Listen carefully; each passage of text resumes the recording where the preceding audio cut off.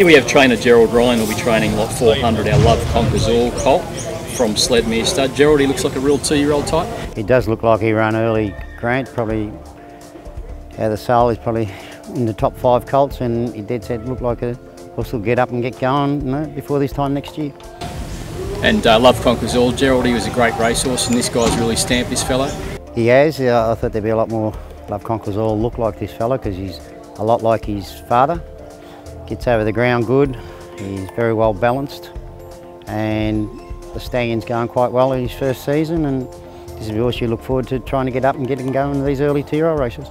And he's eligible for QTIS, so you're not afraid to travel to Queensland and target races up there. He looks a really nice prospect for English Classic races and QTIS 2-year-old races. The kid with Queensland and the way the roads are now, it's very easy to travel up there now, and like they leave Rose Hill at 6 o'clock, say Wednesday night, and they're in the box at the Gold Coast at 4 o'clock Thursday morning, and they usually, generally, as a rule, they all come out and race well on the Saturday. Thanks, Gerald. We look forward to seeing you in the winner's circle with this lovely colt. Okay, thanks, Grant.